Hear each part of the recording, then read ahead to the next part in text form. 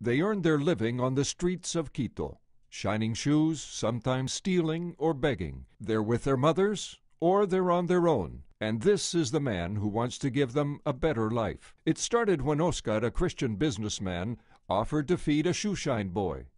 I went to the bread shop and I said, "Juan, come in." And he said, "No, because the owner won't let me in." And he showed me his hands and said, "I'm dirty." The next time, 3 of Juan's friends joined them.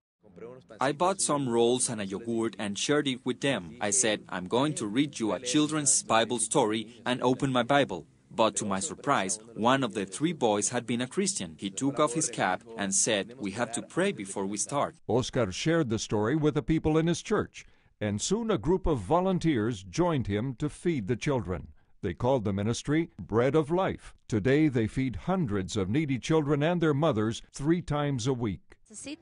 They always need volunteers to cook the food, cut vegetables, and also to talk with the children. It's fulfilling to help them, to do something different for them.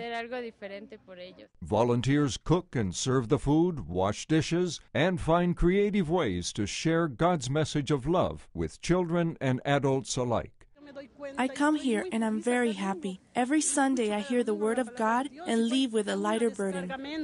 I didn't obey my mother, so sometimes I took things. Now that I know God, I have changed a lot. And to make sure these children can get off the streets, the ministry also provides specialized classes, school supplies, clothes, and medicine.